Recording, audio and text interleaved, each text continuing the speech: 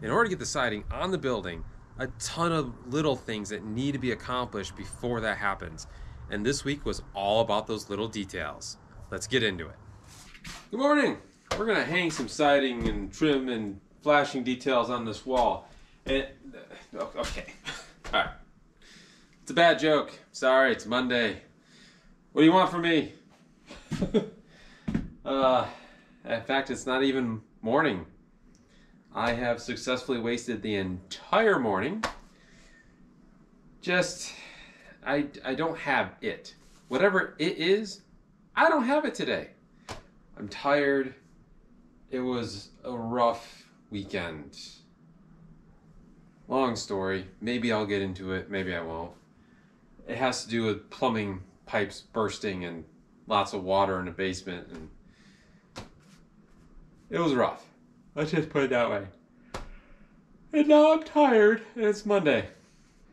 I would love to be outside doing some siding, but like I mentioned last week, the whole Alumi pole system, I think I have that solved, but I'm too tired to attempt something that's a little risky, so I'm just gonna wait till tomorrow, and hopefully I get some sleep tonight.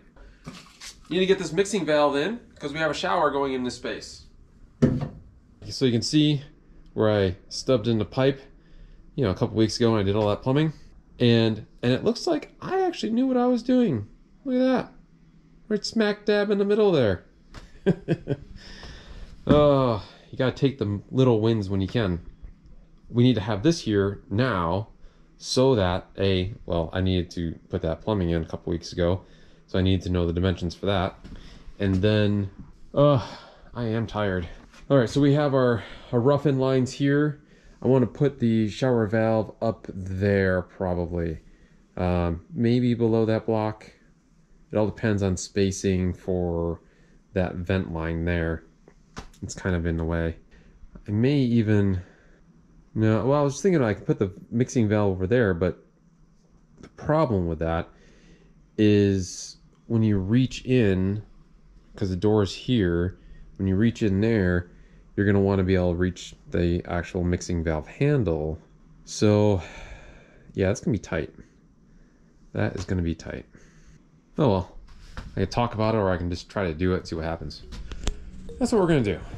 I'm going to show you the details on this install. I decided to do a full box-in frame. That way, from this space, which is the walk-in closet, I can put a nice little panel on this to give us accessibility to this in the future. Heaven forbid we have to, make some repairs. Now, I made these access slots in here for the tubing as wide as possible.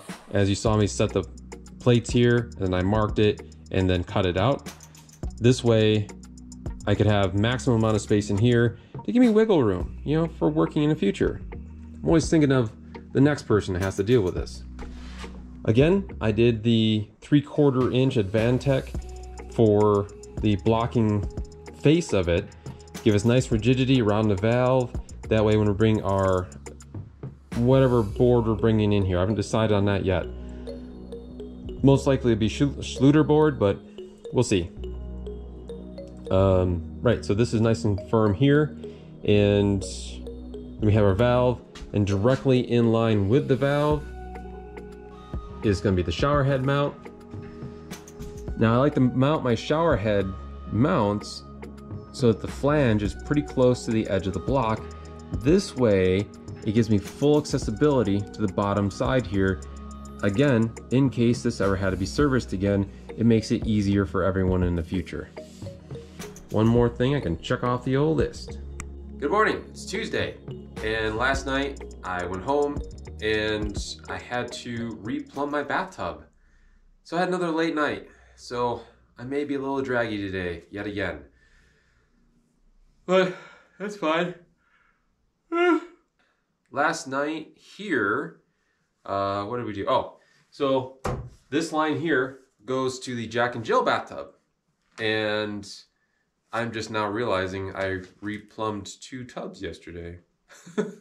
Anyway, I didn't absolutely have to replace this line, but what happened was when I installed the the rough-in valve, I don't know, however many weeks ago that was, when I went through the plywood with the hole saw, it just tickled this pipe right here.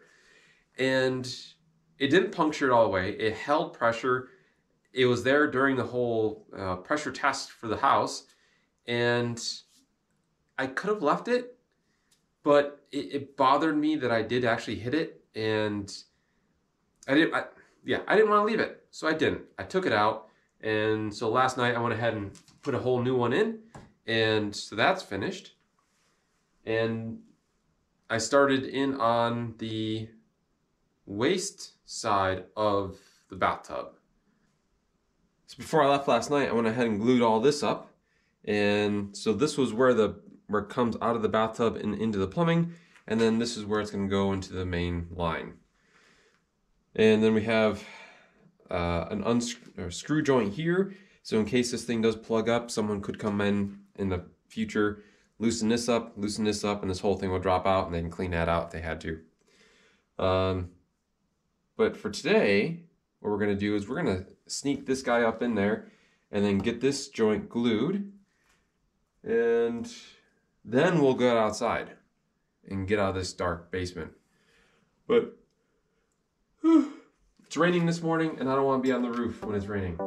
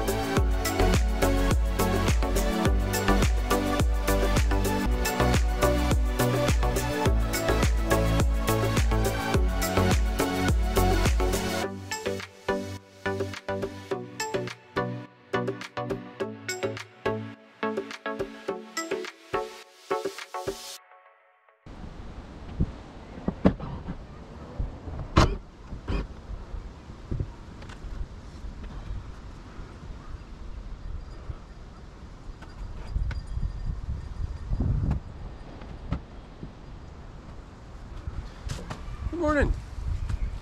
Well, today we need to do all the little details before siding. So again, identifying the flashing, understanding the full plan of what's going on down in this space. You have to work around the Alumi pole now.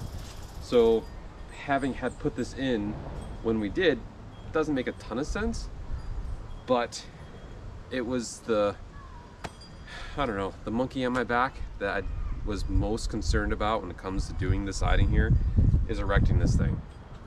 And it went fine. It went up thanks to Tom giving me a little hand there with the picks and being my eyes when I was working around the wires. That was really helpful. So I've started putting the the flashing up on the front corner there, and that's already set. So now I do everything down here.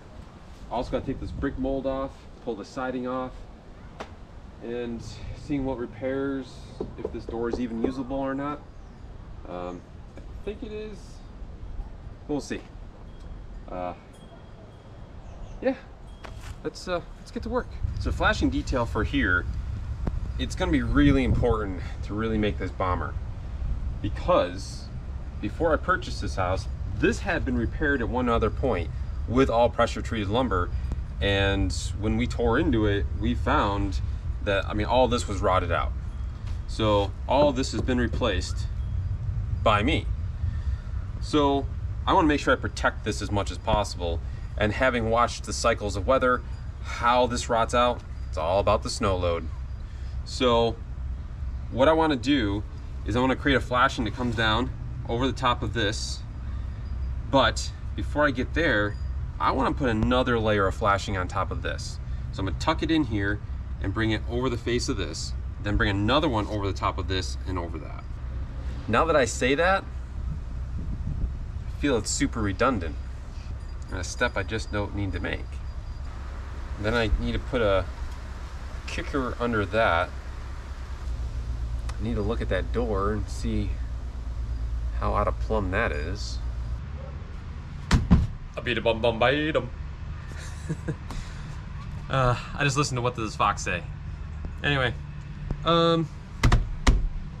right. So I got off the bottom flashing so that I could get onto this window because, well, I'm just about out of flashing material. It always takes more than you need. Anyway, and so I want to utilize, the drive to the lumber yard to take my lunch, and it was too early, so I jumped on the window.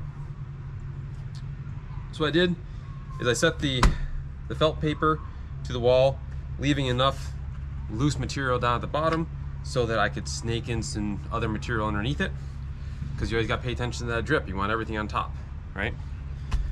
And then tape off my sill, and now I'm ready to put a window in. Let's do that.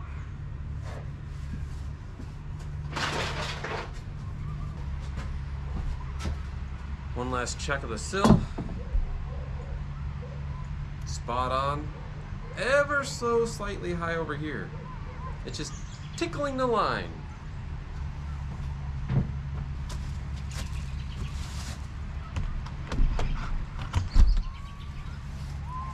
Yeah. So when setting your window, you want to make sure you got some wiggle room. Top and bottom, side to side. Grab yourself your little level. It says this corner has to go up a little bit. Now, just like that. And that's spot on. The other thing you want to do is check your diagonal. So that's 42.5.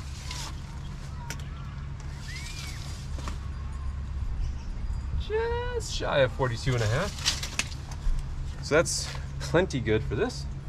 You're checking that to make sure that the frame of the window itself is square. I have installed windows from these folks here, and they were way out of square. And you had to fight to get them in, and then you gotta make sure the tracks and everything work correctly afterwards. It's a fight. But this window was purchased pre-COVID, and I didn't have problems before COVID. I definitely have after. I hope they figured that out and have addressed the problem. All right. So I know I had to go a little bit high in that corner, so I'm gonna go ahead and just set a nail in this corner with it lifted up, and then I'll adjust again.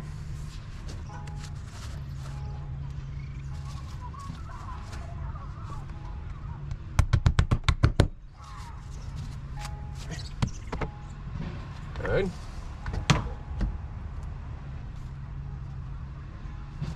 There.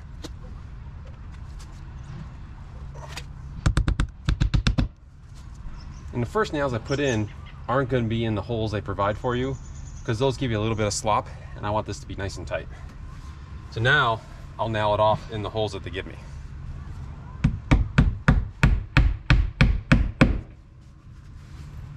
I should verify I've got gaps everywhere.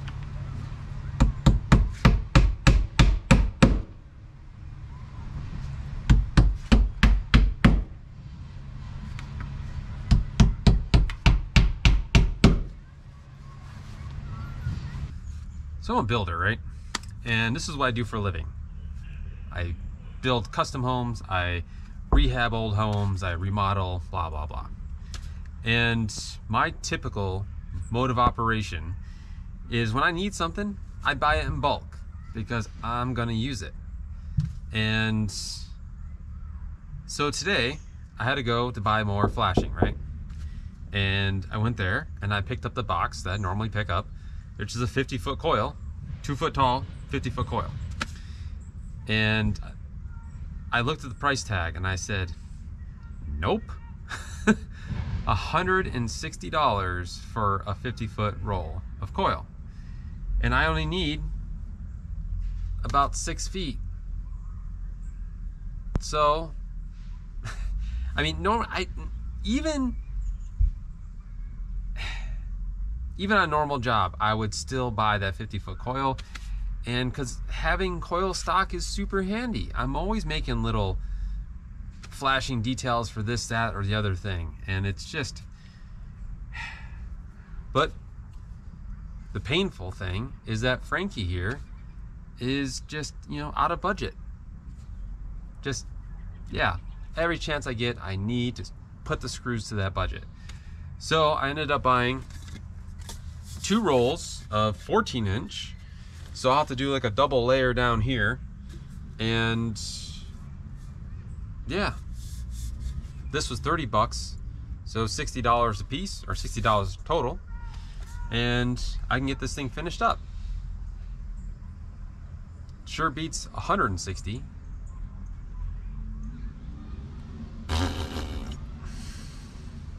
Okay, enough complaining. Let's get back to work.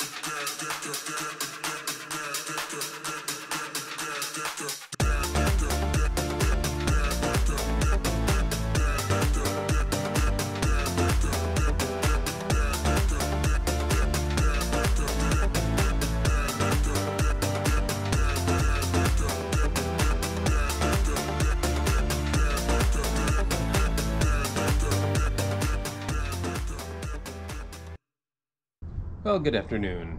It's Thursday, and this morning I spent at a customer's house doing the design and layout phase, which is kind of the exciting phase, and sometimes just a little frustrating. But it's fine. Made some really good progress there, and yeah, I guess you'll learn a lot more about that some other time. But for Frankie, what do we have going on? So with half the day gone, I don't want to set up to do siding or anything, so we're just going to try to figure out things that we can do in a shorter period of time, because setting up takes a lot of time. And yeah, so what I'm thinking is, let's trim out this door and this window over here and start working on this outside corner. Now to get that going, and then maybe I don't know, lift the Alumi pole and start ripping the siding off and see what kind of treasures we have hidden under there. All right, that's today's plan. Let's do it. You know, showing up here half a day in, I was expecting to have a lot more energy. But let me tell you, I'm not on the struggle bus, I'm driving the struggle bus.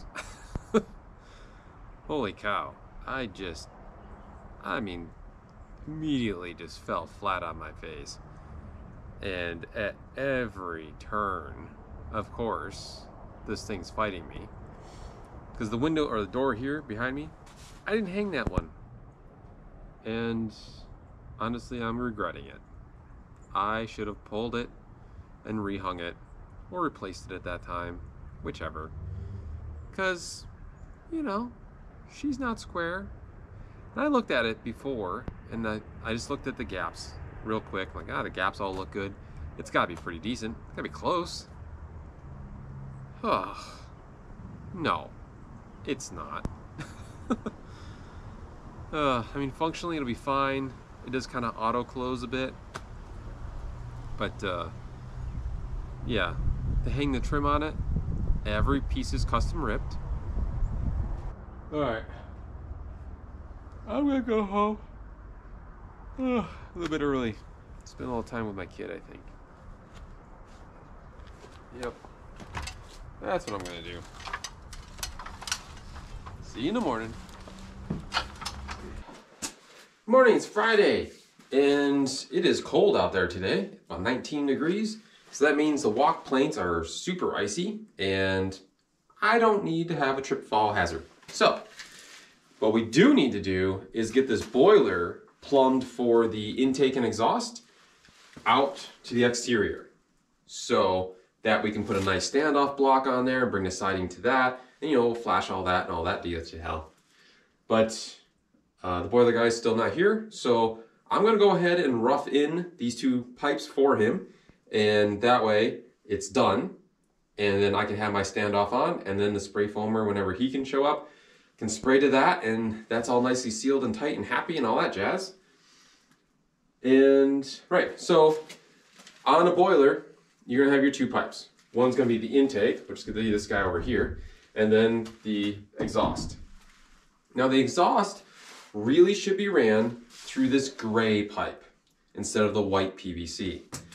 The gray will withstand the harshness of the highly acidic water that is produced by propane combustion.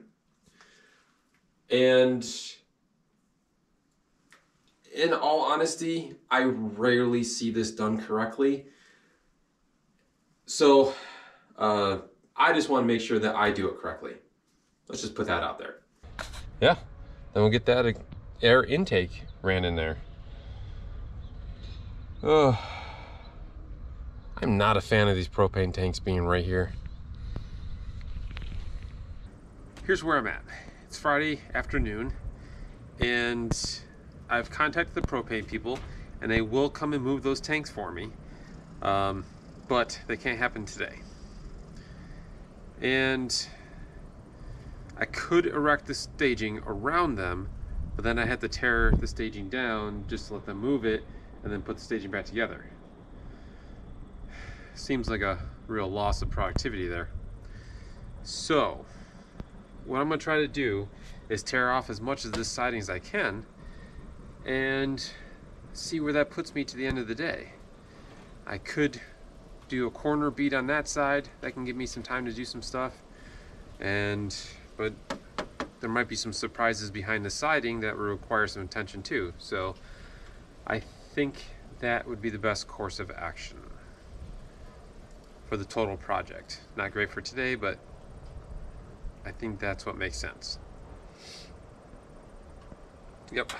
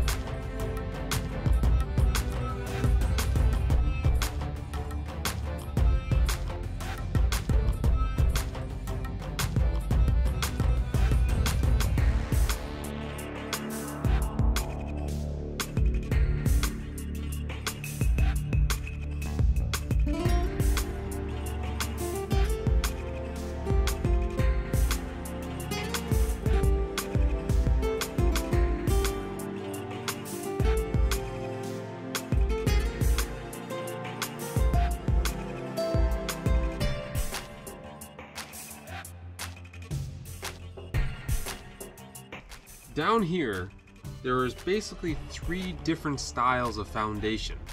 We have the traditional stacked stone with mortar. Then there is a poured concrete section here. And then over there is a pier and beam. So that's why you see these different jogs happening in the flashing detail. And it doesn't look the greatest, I admit that. But the reality is, nobody's gonna see it. Because a little staircase is gonna be coming in here and a little walkway. And so this will all get covered up in that. The biggest important thing to do is make sure that the detail is completed and that it is going to shed the water away from the building. And that is definitely what's going to happen here. I've got nice deep overlaps happening. We've got this piece of flashing slanted downhill, so any water were to get there, it's going to shed away. This has got a nice angle coming out of it. It's buried in soil, and I created a swale through here, so any water that comes in here or comes down over from the stone wall will end up in the middle and shed out. The window trim detail, just like all the other windows, is completed. I have the bottom brace terminating into the legs, so that way if water does come in, it just travels along. It doesn't land on top of a bottom piece and then sit, so water just sheds right off. And then the headpiece is full length, and it's got the flashing detail. The door trim is all in. It's flashed on top with its tape. This corner bead is in with its flashing as well. I still need to tape the top of that. And that is there because of the upper section. This little section of the house actually cantilevers out just ever so slightly. And then the next corner board will go over that, but won't cover up the total distance. So I had to put a little flashing cap on that as well. I started ripping out the siding, and you know, I got a good portion of it down. Still have to get that side done, but we're waiting for the tanks to get removed. And so I was able to keep myself busy, you know, taking care of that. Got the zip panels taped off. I have most of the soffit painted, and so that's ready. And then the last thing I do believe that we got done this week is right down here. So this little wall received its flashing. I have this standoff block here for the exhaust and air intake for the boiler. That's all set. Its flashing cap is installed, and so I can bring the siding right into the side of this and then up over the top of it, and that's all set. I believe that'll do it for this week. Thank you so much for stopping by High Peaks Home.